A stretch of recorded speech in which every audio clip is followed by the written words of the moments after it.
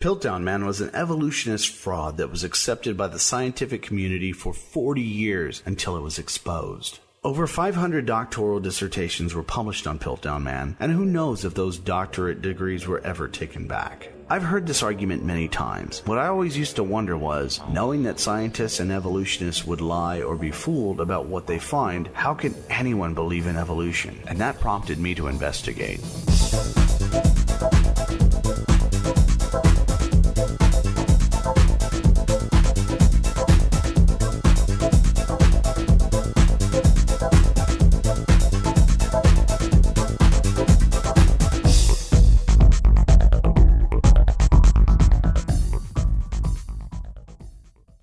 It started with the skull's discovery. According to Charles Dawson, when presenting to the Geological Society of London in 1912, the skull was unearthed in 1908 in situ at the Piltdown gravel pit in Sussex, England. The other portions were found in the spoil heap from the site. The pieces were later given to him by one of the workmen. Dawson returned to the site several times and discovered several more fragments. He took them to Arthur Smith Woodward at the British Museum. They both returned to the site several times as Dawson continued to uncover more fragments. Woodward reconstructed the skull and discovered that it was nearly identical to a human skull, the most notable difference being that the brain cavity was about 2/3 of that of a normal human. The jaw seemed very chimp-like, with the exception of the two human-like molars. At the time of this discovery, it was assumed that, to survive, our ancestors must have gained their larger brain before losing their overall strength and larger teeth. It seemed unlikely that they could have continued to survive with no weapons at all. Despite this, the reconstruction was immediately rejected at the Royal College of Surgeons.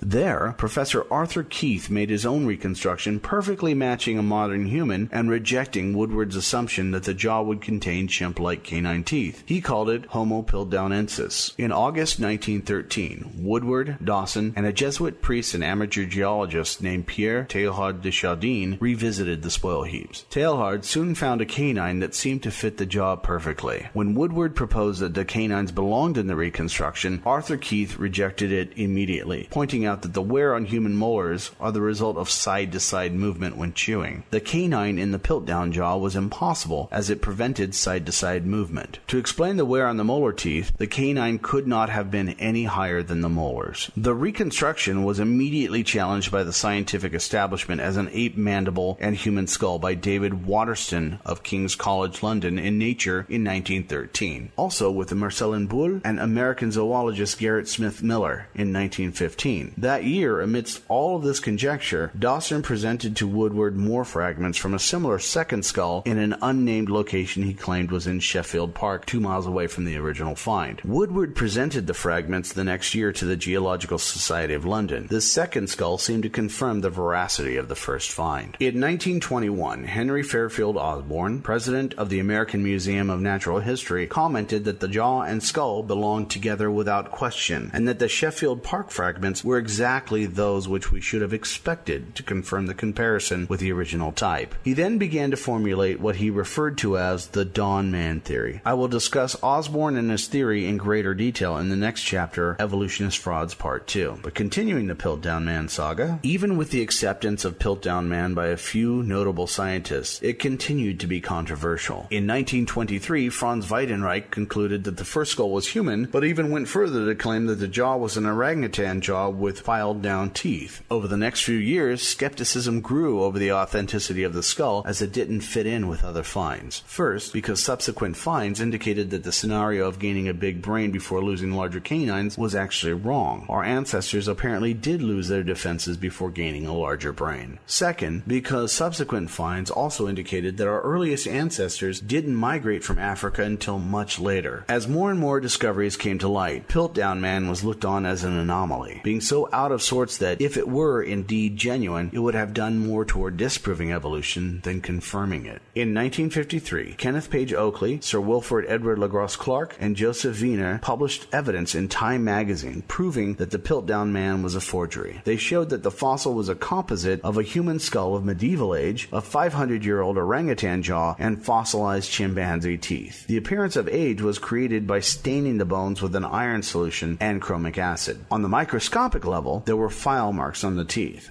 It is unknown who actually perpetrated the fraud. Many of those involved were suspicious for several reasons. Teilhard, the Jesuit priest, had previously traveled to regions of Africa where some of the fragments originated. Dawson's antiquarian collection was found to contain at least 38 fakes. It could have been any one or all of the people involved. We may never know. Piltdown Man was definitely a fraud, and while it was accepted by some members of the scientific community, it had never gained wide acceptance. There were no peer-reviewed articles written about it other than to describe it for what it was, a human skull and an ape jaw. Between 1912 and 1953, there were only about 80 doctorates awarded in anthropology, so the claim that 500 dissertations were written about it is impossible. Proquest is a company that publishes a dissertation and thesis database for universities around the world dating back as far as the mid-1800s. Proquest records only 2 theses involving Piltdown Man, and both of them were written after Piltdown Man was confirmed as a hoax in 1953.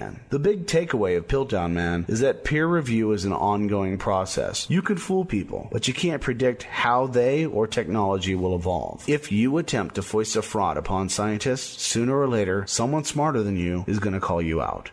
And once again, that's how creationism taught me real science. Learn more about the real science behind other creationist arguments by watching other episodes. If there's a creationist argument you think I should investigate, please comment below. It may be the subject of a later video. In the meantime, subscribe and make sure you don't miss it.